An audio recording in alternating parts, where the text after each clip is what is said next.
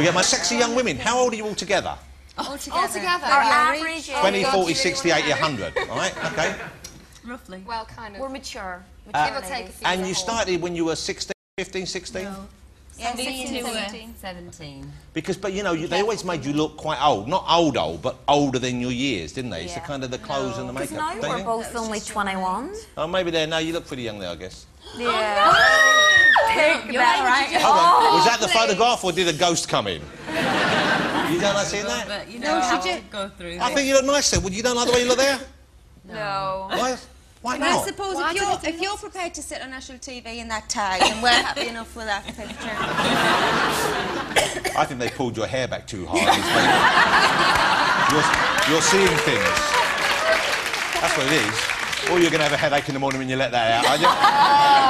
All right. Let me ask you girls about... you have your greatest hits out, OK? The greatest hits album is out.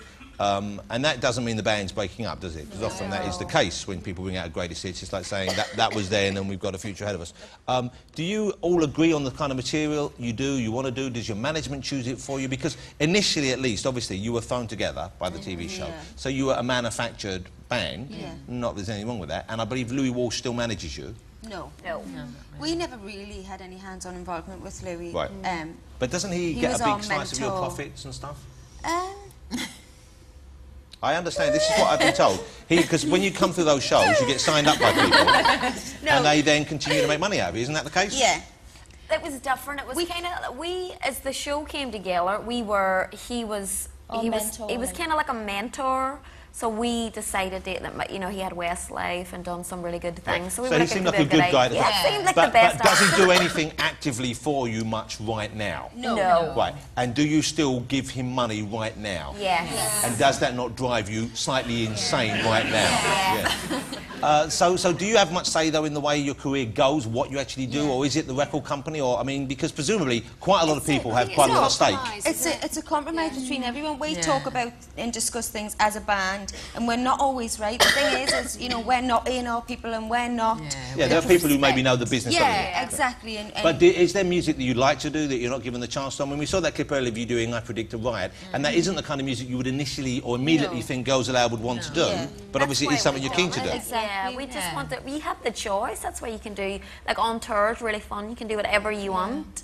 So we done that. What other ones did we cover? Teenage Dirtbag. And it's just a laugh, you know, it's one of them ones that the whole crowd just went mad for, and everyone was like, I predict it. It's like a group thing. It's almost like a chant. And we just really enjoyed it. It's something else other than, you know, what people expect us to do. It's Did the Kaiser Chiefs here, have they told you their take on your version? We did it at V Festival as well. V was amazing. And that was amazing. We were shitting ourselves. We thought we were going to get bottled off stage and everything, but it was really good. But to be fair, we didn't want to release Love Machine at one point. I'm not even going to lie to you at this stage. Why would you like to be at this stage? Why? What's happened between us that we're now suddenly... I feel like we're bonding. Yeah, we are. Kind of getting there. All right, ladies, it's been really lovely to have you on the show. I can't begin to tell you how excited I am about Girls Aloud Go Ghost Hunting. But your new single is out right now, and presumably it comes at this time of year because there's a chance it could be a #1 for Christmas, which still means a certain something, doesn't it? Yeah. You had a Christmas #1 before, didn't you, a few years back? What was that track? Sound of the Underground. OK, so, and this is a cover version of... Was this by Tiffany originally? Yeah. Sadly, I'm old enough to remember it first time around. OK, have a look at this. This is Girls Aloud, their new single, I Think We're Alone Now.